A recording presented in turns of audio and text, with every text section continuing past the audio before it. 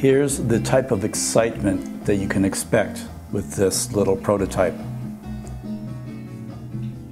What's going to happen is the LED is going to flash, and then you will be able to press the button and turn the light on and off. Watch this.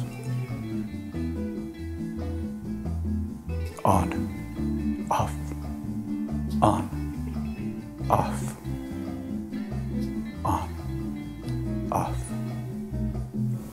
Hello, it's Jim from JetsonHacks.com. Today we're going to work with the GPIO on the Jetson.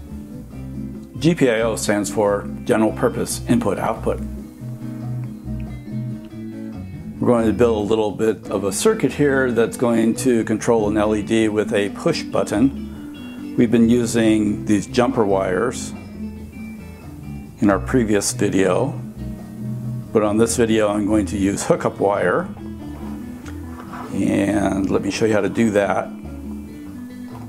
Measure off a little piece here. Strip off the edge. Now you can use a pair of pliers to bend these to 90 degrees, or you just use the tip of your fingernail. Measure out how long you want it to be.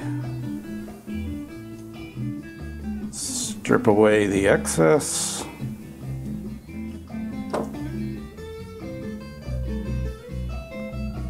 And bend it over. This one's a little long, so I'll cut it off. We're going to tie the two ground planes together.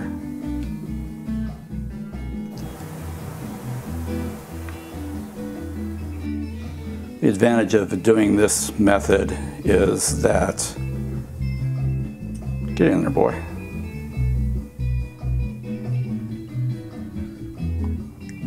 Is that it sits right on top of the board and you don't have a whole lot of extra wire hanging about, which is useful when you're shooting a video.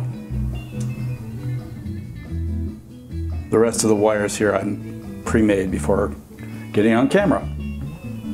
So let's start wiring up. We're going to have our push button.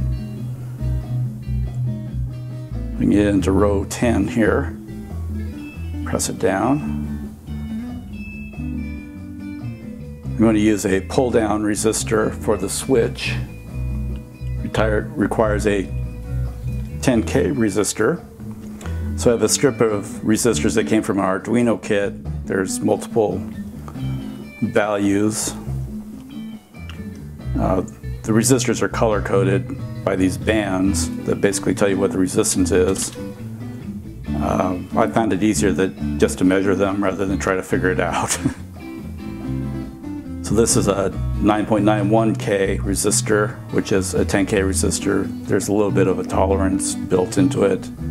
This one reads 217 ohms, so this is a 220 ohm resistor.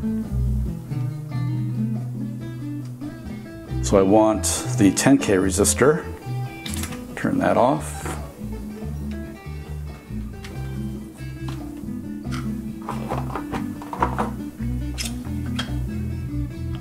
Cut one on the end.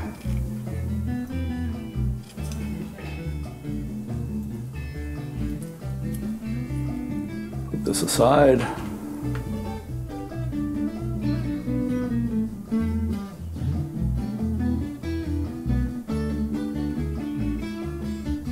I'm going to bend the legs a little bit.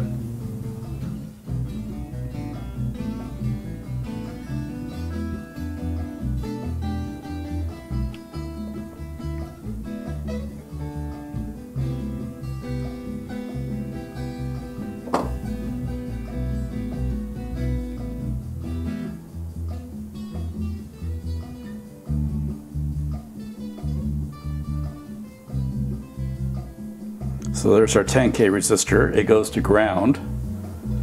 So let's wire that in.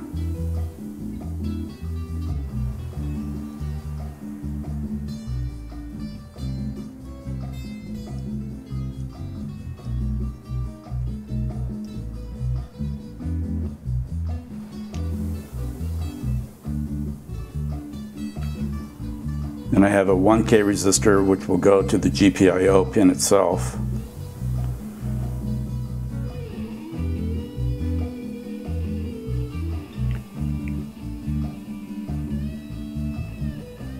And to power it, I'm using a 1.8 rail, 1.8 volt rail here.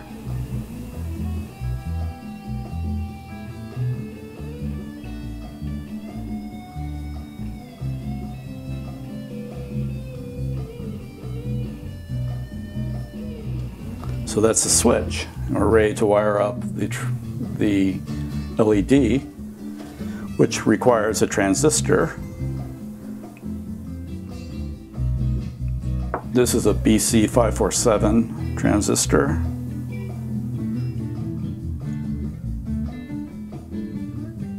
The collector side goes to the LED. The LED, this is the cathode side. The side is a little bit ground down, a little bit flat, and the leg is a little bit shorter.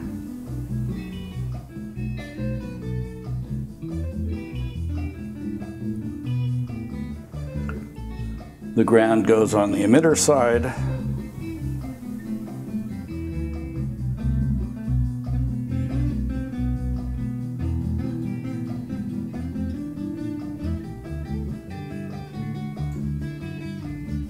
On the LED, there's a 220 ohm resistor.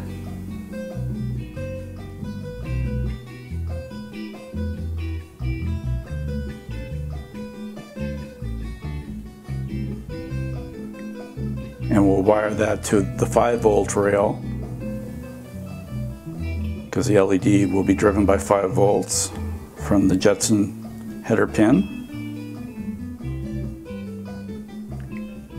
And on the base of the transistor, we'll put a 1.5K resistor, and this will be the switch for the GPIO pin. So you can think of the transistor in this application as a switch. When it receives power from the GPIO, it will allow power to flow between the ground and the 5 volts. So we should be ready to hook it up to the Jetson.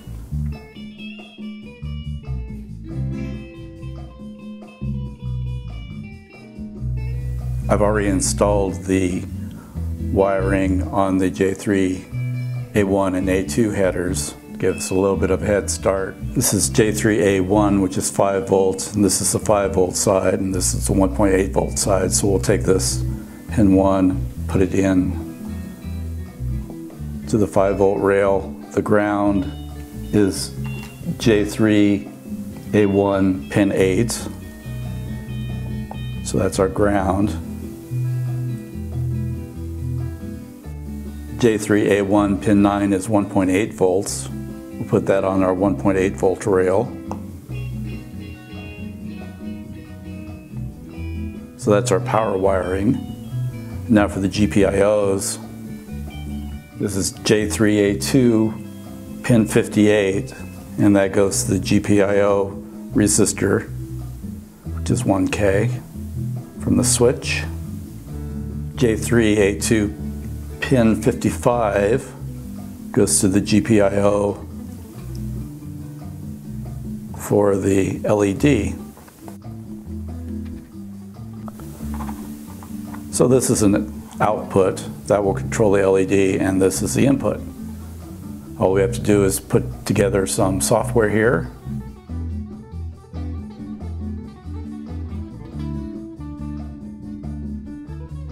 We've booted up the machine and we're ready to install Jetson GPIO library. Go over to the Jetson Hacks GitHub repository, copy that address, git clone,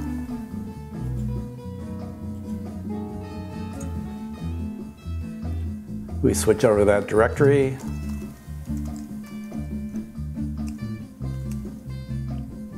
build the example,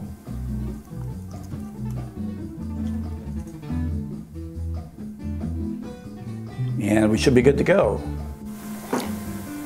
If we run the example without permissions, it will fail. Let's try that.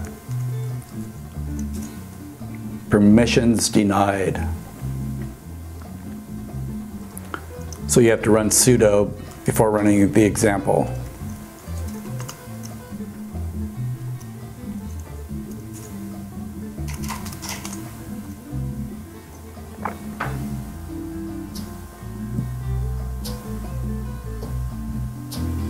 And it works.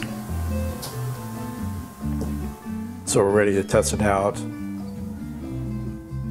The test program will flash the LED a few times and then the button becomes active. Just like that. So when I press the button, the light goes on.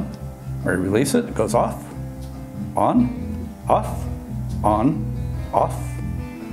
It's like a golden god.